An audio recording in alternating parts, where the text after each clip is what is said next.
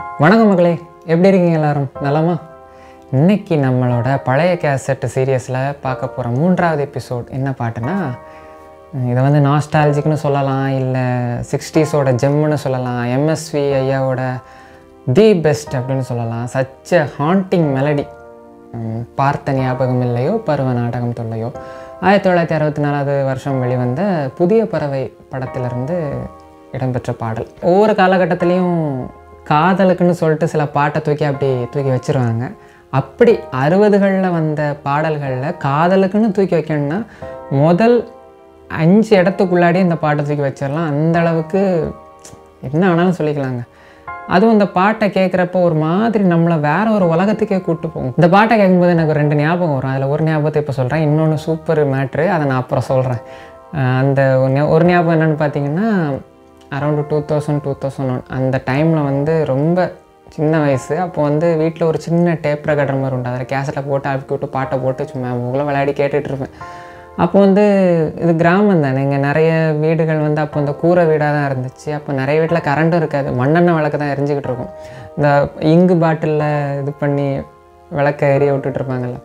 அப்போ நல்லா காற்றும் அடிக்கும். அது இப்போது குறிப்பாக இந்த ராத்திரி நேரத்தில் இந்த ரேடியோவை டியூன் பண்ணி விட்டுட்டு அதை பாட்டு ஓடிட்டு இருக்கும்போது இந்த பாட்டு சில நேரத்தில் வரும். அப்போ அந்த பாட்டில் பின்னாடி ஒரு ஹம்மிங் ஒன்று வரும், ஒரு கோரஸ் செக்ஷன். பெரிய கோரஸ் மாதிரிலாம் கொடுக்காம விஸ்வநாதன் ஐயா வந்து ரொம்ப மெல்லிய ஒரு கோரஸாக கொடுத்துருப்பாரு. இது அப்படின்ற மாதிரி தான் கேட்டுட்ருக்கோம். அது அந்த டைமில் கேட்கும்போது அந்த ஹாண்டிங் மெலடி, ராத்திரி நேரம் மண்ணெண்ணெய் விளக்கு அங்கங்கே எரிஞ்சிட்ருக்கும், ஒரு காற்று அடிச்சுக்கிட்டு இருக்கும், அமைதியாக இருக்கும் ஊரே. அப்போது ஒரு ஃபீல் ஒன்று வரும் பாருங்கள் அந்த பாட்டை கேட்கும்போது. இப்போ கேட்டால் கூட நான் டக்குன்னு அந்த டைம் சின்ன பிராயத்துக்கு நான் போயிடுவேன். இந்த பாடல் வரிகளை எழுதியவர் கவியரசர் கண்ணதாசன் ஐயா தான். இந்த பாட்டை பற்றி நான் சொல்கிறதுக்கு முன்னாடி இந்த கதையை வந்து ஒரு சின்னதாக சொல்லிடுறேன், அப்போ தான் சிச்சுவேஷன் என்னன்னு உங்களுக்கு புரியும். கோபால், லதா, ஐயோ சொல்லும்போதே சரி போகிறேன். ஏன்னா நம்ம விவேக் சார் வந்து அந்த விவேக் சாரும் பாஸ்கர் சாரும் எம்எஸ் பாஸ்கர் சாரும் ஃபன் பண்ணி விட்டுட்டு போயிட்டாங்க. எப்போ கேட்டாலும் அந்த ஞாபகம் தான் வரும். இந்த படம் வந்து பார்த்திங்கன்னா, இது வந்து 1958 வந்த ஒரு சேஸ் எ க்ரூக்ட் ஷேடோன்னு சொல்லிட்டு ஒரு ஆங்கில படத்தோட ரீமேக் தான் இது. சரியா? ஆக்சுவலாக அதை வந்து ஃபஸ்ட்டு பாலிவுட்டில் ரீமேக் பண்ணாங்க. 1963 சேஷ் சங்கான்னு சொல்லிட்டு ஒரு படம், அது பாலிவுட்டில் ரீமேக் பண்ணாங்க. அங்கேருந்து தமிழில் ரீமேக் ஆச்சு புதிய பறவை அப்படின்னு 64. ஸோ இந்த கதை என்னன்னு பார்த்தீங்கன்னா, கோபால் அவர் வந்து ஒரு பெரிய மல்டி மில்லியனர், ஒரு பெரிய எஸ்டேட் முதலாளி.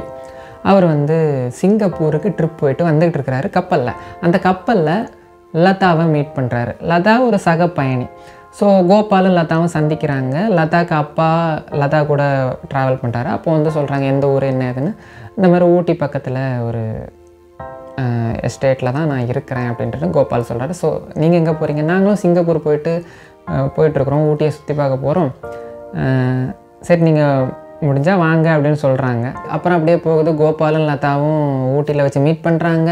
கோபால் வந்து தான் வீட்டில் வந்து தான் பங்களாவில் வந்து தங்கிக்கோங்க அப்படின்ட்டு இன்வைட் பண்ணுறாங்க. அவங்களும் வராங்க.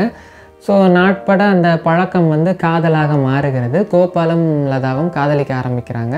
கோபால் தன்னுடைய எஸ்டேட்லாம் சுற்றி காட்டிக்கிட்டு இருக்கும்போது, கார்லலாம் அப்படி ட்ராவல் பண்ணிகிட்டு இருக்கும்போது ஒரு விஷயத்தை லதா நோட் பண்ணுறாங்க. அதாவது ட்ரெயின் கிராஸ் ஆச்சுன்னா, எங்கேயாவது ரயில்வே கிராசிங்கில் நிற்கும்போது இந்த ரயில் கிராஸ் ஆகும்போது அந்த ரயிலோட சத்தம் வந்து கோபாலுக்கு ஏதோ பண்ணுது. கோபால் வந்து அந்த ரயில் சத்தத்தை கேட்கும்போது படபடன்னு ஆகுறாரு, நர்வஸ் ஆகுறாரு, வேர்த்து ஊற்றுது அவர் மேலே. ஸோ சம்திங் கோபால்கிட்ட ஏதோ ஒரு மர்மம் இருக்குது அப்படின்னு என்னென்னு கேட்குறாங்க.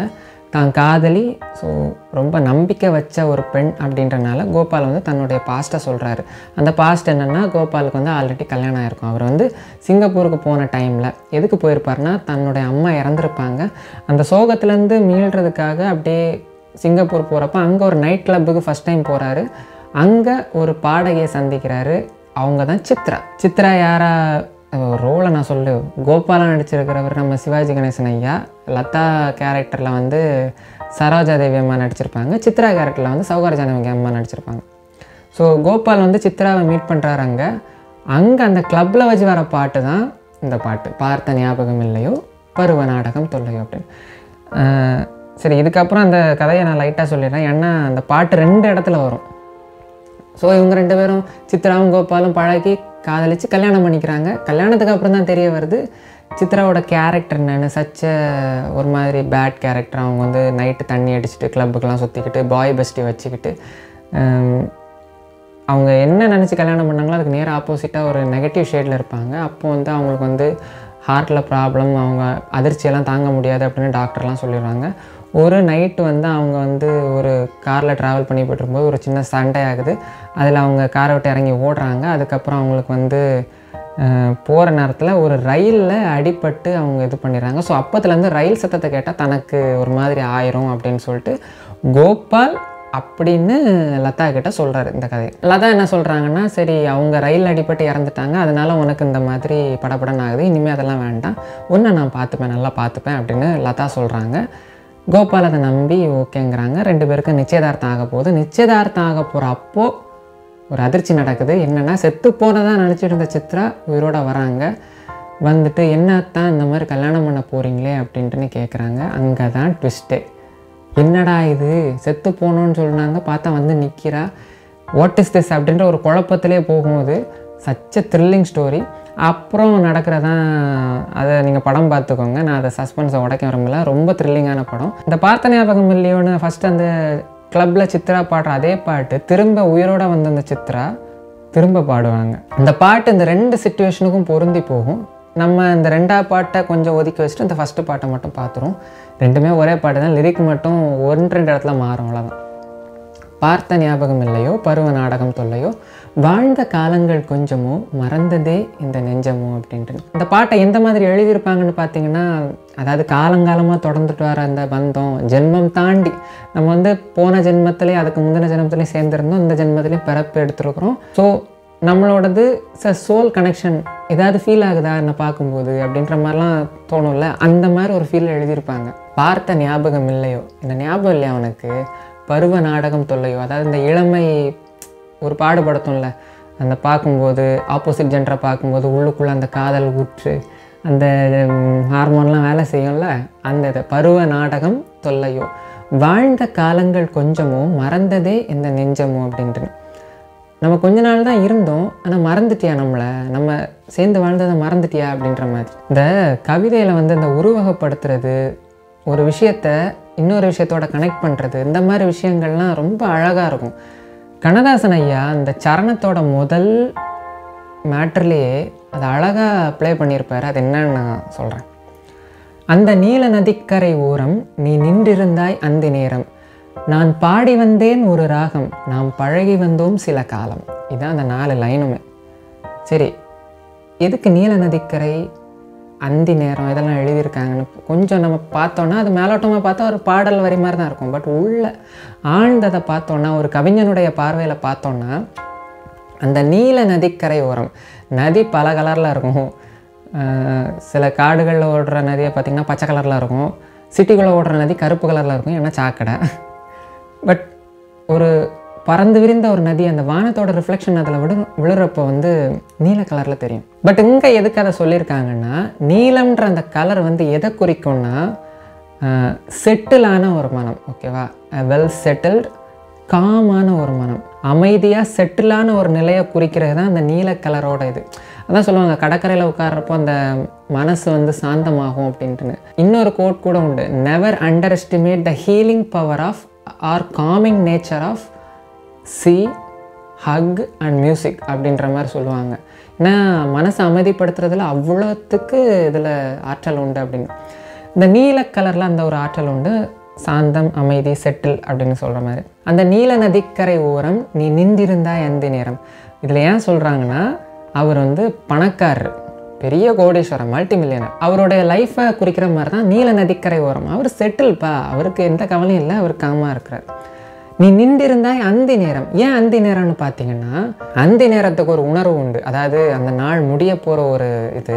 இன்னொன்று, அந்தி சாயம் அந்த பொழுதில் உங்களை அறியாமல் உங்கள் மனசுக்குள்ளே ஒரு கனம் உருவாகும், பார்த்துருக்கீங்களா? அது ஊரை விட்டு கிளம்புறதா இருக்கலாம், அல்லது சும்மா நம்ம உட்காந்து அப்படியே பார்த்துருந்தா கூட ஏதோ ஒரு மாதிரி மனசு கனத்து போய் ஒரு ஃபீல் ஆகும். ப்ளசண்ட்டாக இருக்கிறது ஓகே. பட் சில நேரத்தில் அந்த அந்தி நேரம் மேக்ஸிமம் எப்படி இருக்கும்னா ஒரு மாதிரி அந்த நாள் முடிய போகுது, ஒரு மாதிரி ஒரு பாரமான ஒரு ஃபீலிங் அந்த நேரத்தில் வரும். அல்லது எதையா பற்றி நம்ம யோசிச்சுட்டு இருந்தோம்னு வைங்களேன், அந்த அந்தி பொழுது வந்து இன்டூ 10 ஆக்கிரும் அந்த கவலையை. இந்த கதைப்படி பார்த்திங்கன்னா அவங்க அம்மா இறந்துருப்பாங்க. அவர் அந்த சோகத்துலேருந்து மீண்டு வரதுக்கு தான் சிங்கப்பூருக்கே போயிருப்பார். So well settled man, but அவங்க அம்மா இறந்துட்டாங்க, சோகத்தில் இருக்கிறாதான். அந்த நீல நதிக்கரை ஓரம் நீ நின்றிருந்தாய் அந்தி நேரம். 2 வரியில் சூப்பராக உண்மை கொடுத்துட்டாரா. நான் பாடி வந்தேன் ஒரு ராகம், நாம் பழகி வந்தோம் சில காலம். ஸோ இப்போ அவங்க பாடிட்டு இருக்காங்க, அதை மென்ஷன் பண்ணுறது தான். ஆனால் நாம் பழகி வந்தோம் சில காலம். இதை வந்து பின்னாடி இந்த பாட்டு வரும்.